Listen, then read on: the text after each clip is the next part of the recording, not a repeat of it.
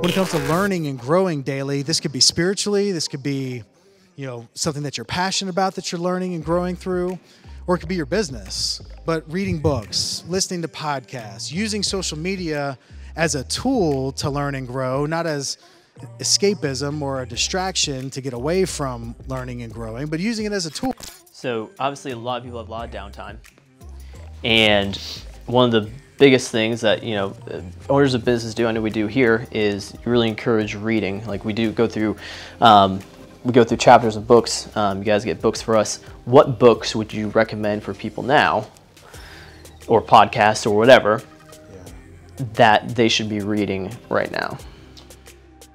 The interesting thing is like most of like the classic business books, personal development books are so universal to any time.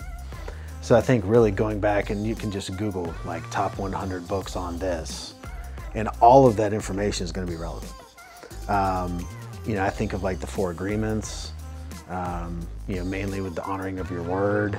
Tom Shea talks about honoring your word and Unbreakable in his new book coming out called 3 Simple Things. And they talk about that a ton on their podcast, him and Joseph on Solving the Gap.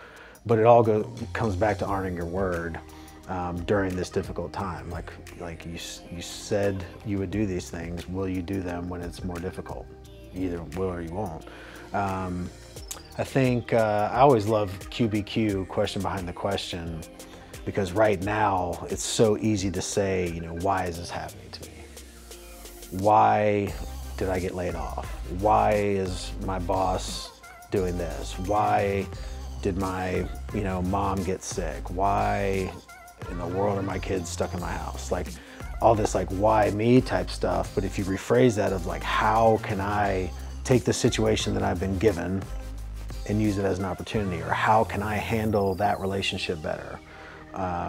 The whole premise of that book is the success and fulfillment of your life will ultimately be determined by the level of questions you ask yourself and others. And that one to me is huge. Just trying to look at this list of books. I mean, for me, like I've been listening to more sermons lately than ever. Every day I'm listening to or watching 2, 3, 4 sermons because the current ones are currently about what we're going through and giving a different biblical perspective on it. So that's been very good for me. But I think if people just get on YouTube and whatever in the world that they're trying to figure out, just type it in there, they're gonna find something that'll talk to them.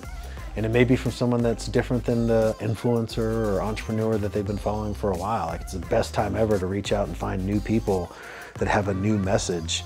I think so many of the people say the same thing. So many influencers are saying the same thing. So a good opportunity to get out there and explore with this time and find other people that are kind of preaching a different message.